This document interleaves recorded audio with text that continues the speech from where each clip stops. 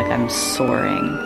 I do love technique, and I'm a bit of a geek. I like to sort of geek out on ballet technique and the ins and outs of it and the precision of it and everything like that. And I love that.